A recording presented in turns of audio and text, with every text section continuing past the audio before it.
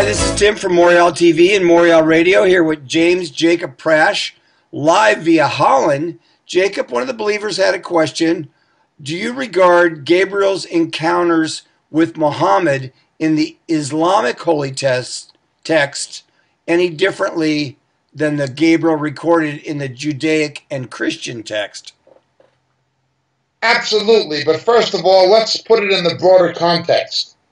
In Galatians chapter 2, we read the following: "Let no one keep defrauding you of your prize by delighting in self-abasement and the worship of angels, taking a stand on visions he has seen, inflated without cause by his carnal mind, not holding fast to the head, which of course is Christ, from whom the whole body, being supplied and held together by the joints and ligaments, grows with the growth which is from God." People who base their doctrine on angelic visitation. In the book of Revelation, angels were messengers who were guides. In the book of Daniel, they were messengers who were guides. They explained visions, prophecies, revelations, but they were not the issuers of them. When you read the 7 churches of Revelation, they were simply the messengers. The messenger came from God to Christ through the angel to the churches. When you see people taking their stand on an angelic vision, it's what Colossians chapter 2 is warning about. Now let's understand this. Mormonism with Moroni, Seventh-day Adventism with Ellen G. White, Islam claiming Gabriel in a cave with Muhammad. These things are what we are told defraud you. They defraud people. They take their stand on a vision they've seen, inflated without cause in their fleshly mind. It becomes a matter of ego and spiritual pride that is deluding, but it's not under the true headship of Christ, and will some way result in the veneration of the angel, be it Moroni or whoever. It's a pattern. You see it in Mormonism, in Seventh-day Adventism, you see it in Islam, you see it in various cults. We never take our stand on a claimed angelic vision. There were reasons for this. Remember, Paul warns in Galatia, if even an angel of God comes with another gospel, don't believe it.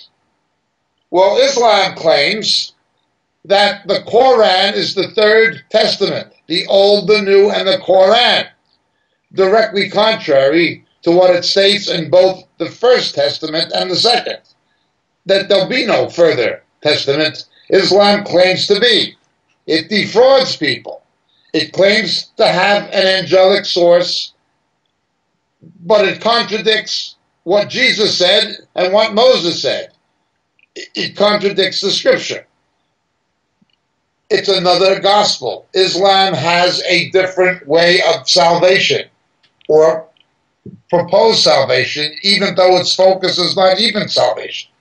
This is Islam. This is Mormonism. It's wrong. The real Gabriel from the Magnificat with Mary and from the book of Daniel is not what is claimed in Islam. Gabriel, the mighty one of God, is associated with national Israel in some way. He comes to Mary, a Jewess.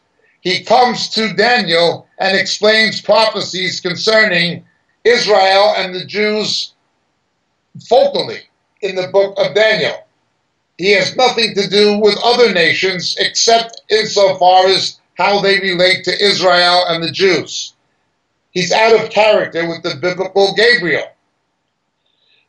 The biblical Gabriel gave no text, no scripture. Gabriel only explained texts. When he came to Mary, he explained Isaiah 7:14, a virgin shall conceive.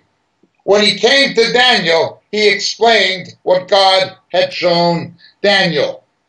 He explains. He does not issue holy writ. This is completely false. The idea of angelic dictation.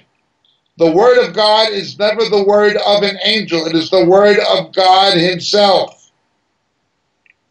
Either it's something God wrote himself, as with the Decalogue, the Ten Commandments, or it is something God by his Spirit inspired the biblical authors to write, such as the apostles and Moses and the Hebrew prophets. It is not an angelic function. There is no relationship between the pretended apparition of Gabriel in Islam and the Gabriel of the book of Daniel and the Gospel of St. Luke. None. It is a demonic counterfeit. It never happened. This Sabbatarian angel that supposedly appeared to Ellen G. White. It's all bogus. It is exactly what Colossians 2 warns about and against. It is exactly what Galatians chapter 1 warns about and warns against.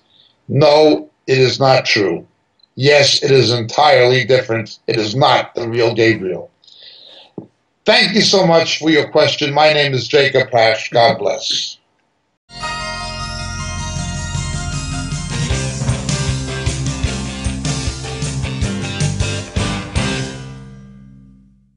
Dear friends, greetings in Jesus. This is your friend Jacob Prasch speaking to you at the moment from the UK.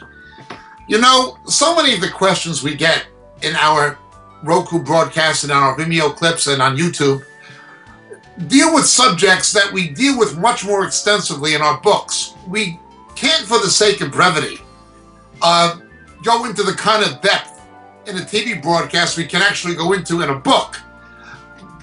But so many of the questions come from material that are expounded in the books on a much more broader scale that it's almost frustrating sometimes that we can't spend hours and hours answering the questions that are given to us. Obviously, practicality dictates that's not a possibility. The books are there. They're available. They're available in print through the Moriel catalog on the Moriel website, moriel.org. But in this day of Kindle and electronic books, they're also available through Amazon, and they're available through Kindle. The three books that would be the most referred to in the questions we receive are the three latest books. The first being The Dilemma of Laodicea. The Dilemma of Laodicea. It's an exposition of the seven churches in Revelation, culminating with the final two churches, Philadelphia and Laodicea particularly, setting the stage for the return of Jesus. The Dilemma of Laodicea would be the first. The second would be Shadows of the Beast. Shadows of the Beast. How the coming Antichrist, how his identity will be revealed to the faithful church. The rapture will not happen. Will not happen, absolutely not happen, until the faithful church knows who the ultimate beast of Revelation is. That is the Antichrist and also the false prophet. How the identity of the coming Antichrist will be revealed to the faithful church. Shadows of the Beast, the second book. And the final and latest one, Harpazo. Harpazo. What the scripture actually teaches about the rapture, the snatching away which takes place between the sixth and seventh seals in the book of Revelation. So these three books, The Dilemma of Laodicea, Shadows of the Beast, and Harpazo, all available on the Moriel catalog, all available through Amazon, and all easily available electronically by Kindle. Thank you so much, dear friends. God bless. May Jesus be with you.